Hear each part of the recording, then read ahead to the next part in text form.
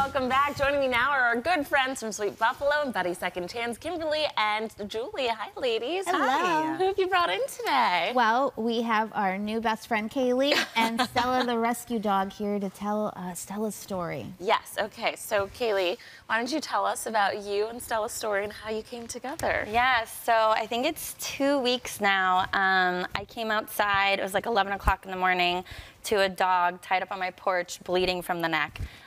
So she had been abandoned once I figured it out that it didn't belong to anyone nearby on my porch. So it took like probably 6-7 hours for her to open up and let me even untangle her. And then I agreed once I reached out for help because I was calling and no one could tell me even what to do because it's never happened to me.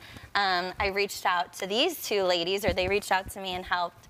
And then I agreed to be a foster, and within like 3 days, I knew I was going to not. You were a fail. Yes. Okay, been there, done that. I know that. But you guys are very connected. Yes, and she loves my Golden, which I had my other dog passed in September, and my Golden has not been the same since. So she came in, and he immediately was playing with her, which he doesn't usually like big dogs.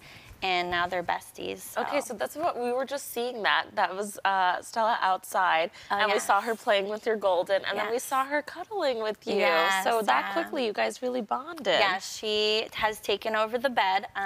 She has taken over the house, which is a lot like my dog who passed. He was kind of the king of the house. So it was definitely like a quiet kind of couple months since he left, and she has taken over, which we love. So you are an influencer and you shared your story on social media, but it's really helped what you guys are trying to speak to, which is the importance of fostering and being there to step in when dogs are in need, right? Absolutely. You know, we have noticed that, you know, everybody wants dogs to be helped, and we want to help those dogs, and Buddy's always wants to help, but, you know, they have to have fosters to be able to do that. So I've been saying lately, sometimes the help is you. And in this case, it was Kaylee. She said, you know, I will take this dog into my home. Buddy said, we'll pay for all the medical bills. And so it was a really easy transition to get Stella the help she needed because we didn't have to find somebody else. Can you tell us more about the expectations and responsibilities that go into fostering so that people, whether fostering, people know whether it's right for them? So we tell people when fostering that they get to choose what dog is the best fit for their home. We give them an array of information, pictures, and they say, oh, you know, this dog's good with kids, cats, dogs, it's perfect for our home. As far as like what they need to do, we supply everything. We supply crates, beds, treats, toys, anything you need, we supply. We just ask that you supply the love in the home until, you know, we get the dog adopted. The only thing fosters are really responsible for is doing meet and greets with potential adopters and, you know, bring them to events if they want to get them extra exposure. Yeah, and then sometimes you become a foster failure, and that's okay. That's we have okay, lots of right? those. Yeah. So how has she been adapting to life with you in your home? Clearly it's been going well. Yeah, well, she definitely has never been in a house before. The very first time she entered, she ran face first into 2 floor-length mirrors. But we got couch covers. I mean, I've been a dog mom forever, so whatever she needs, we just adjusted. I've had to clear passageways because she comes flying in and sometimes can't stop, so we got new rugs, we got, you know, some bumpers up.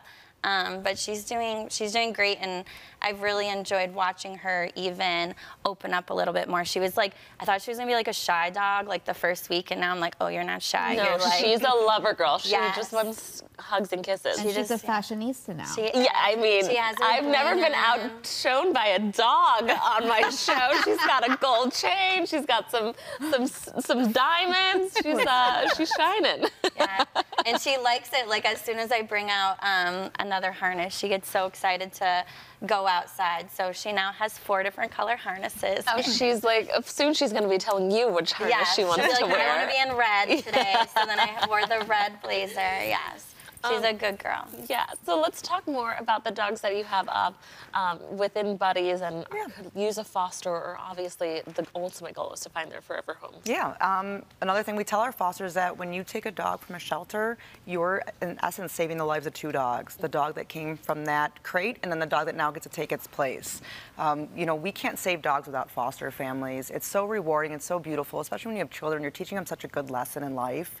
So anyone that would ever be interested, you know, they can email, you know, ask questions at buddiesrescue@yahoo.com, or they can fill out a foster application at buddiesrescue.org.